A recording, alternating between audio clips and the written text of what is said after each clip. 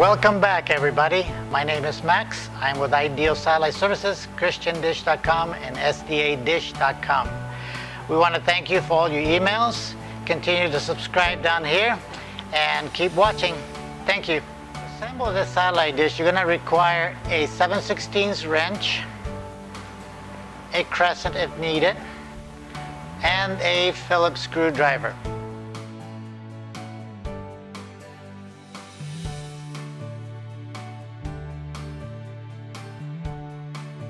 Okay, we're going to proceed by assembling the elevation bracket with the LNB arm. Now, notice that the LNB arm has 3 holes up here. And on the opposite side, there's a hole on top, right here, and one on the side. This has to go away from the dish. So we're going to take the side with the 3 holes on it, and we're going to match it onto the elevation bracket. Notice that there is an arrow pointing up. Well, what we want to do is start with the bolt in the mid, the hole in the middle, and the hole on the bottom. And we're going to take the LNB bracket and we're going to match it just like this, starting with the one in the middle, just like that. So we'll take one of the carriage bolts, which is 1.5 inches. As you can see, it has a flat surface. So we want to take that carriage bolt and poke that through the center hole and on through the LNB arm. Take a carriage nut and thread it on in to that center bolt. Next, take another carriage bolt with a flat head on it, feed it to the front side of the elevation bracket just like that, and take the carriage nut and assemble it so that the elevation bracket looks just like this. Now that we have assembled the elevation bracket and tightened the bolts down, we're going to now attach the mast bracket. Now, notice that the mast bracket has an A stamped onto the bracket itself. You see it? That A is going to actually be located on the top side. See the holes on top there? Those will be located just at the very top. And we're going to take the structural bolt with a hex nut and we're going to put that right through the top just like this. Very good.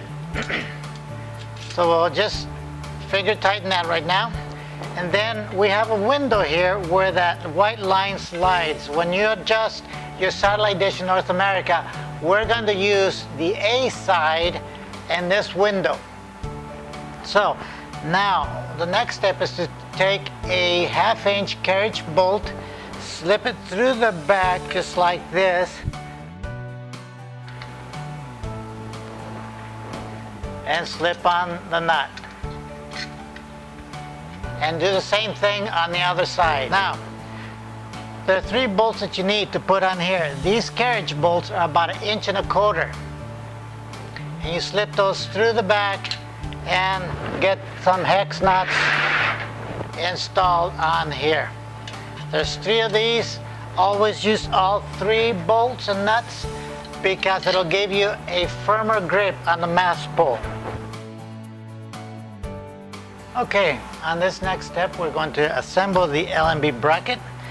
You'll take the LNB lower part of the bracket and we'll slip in the LNB facing the same side as the tab. You see that?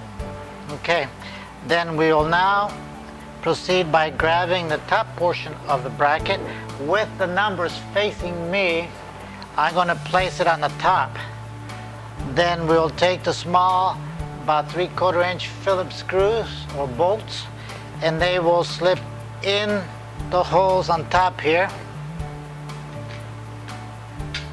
just like that. And then while holding the bolts with my fingers, I'm going to take the little corresponding nuts that go with that and slip them on the bottom of the bracket just like this. And then I'll take my Phillips screwdriver and tighten these things down just like this.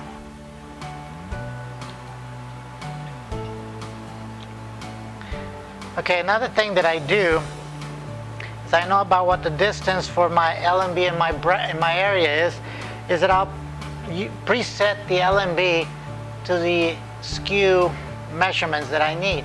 In this area happens to be -18, so I've set it to -18. That line right there is what you want to use for your mark. So now I'll just snug that down so that I can move it up or down or left and right until I get my quality level as high as I can achieve. The next step will be is to take the 1.5" carriage bolt and a hex knot, and we'll take the LMB bracket and we're going to slip it on the tip just like that. You see that? Now, on this hole on top here, we're going to take the 1.5" carriage bolt and we're going to slip that through the top.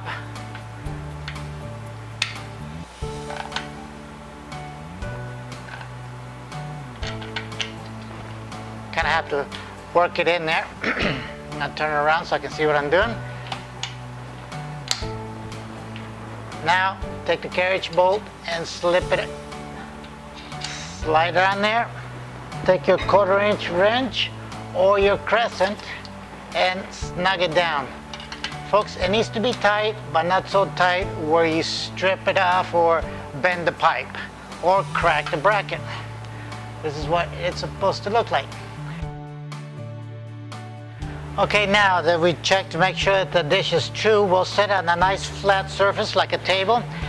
Take the elevation bracket and LMB assembly and we'll place that on the dish just like this. Make sure that the writing is on top, and we will take the, let's see, 1/2" by 1/4" carriage bolts, the short ones, and we'll slip one through the bottom here just like this. We'll take a nut and proceed to do just that on all 4. Okay friends, the next step is going to be to install the LMB support arms.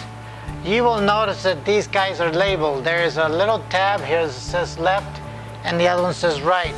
We'll take the one that says left, and facing the dish, it will be the one that goes on the right side.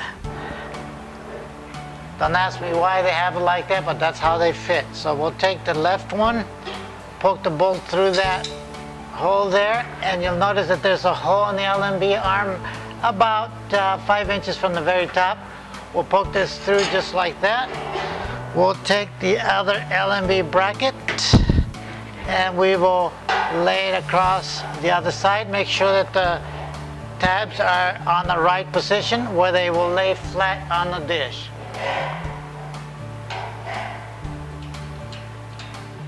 Use the bolt. It also has a Phillips head on top. It's only a 1/2" long bolt, and the nut that corresponds with that. We'll slip that through the holes.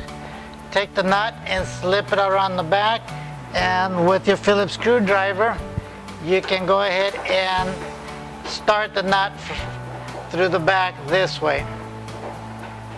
Once we have finished this, we'll go to the other side.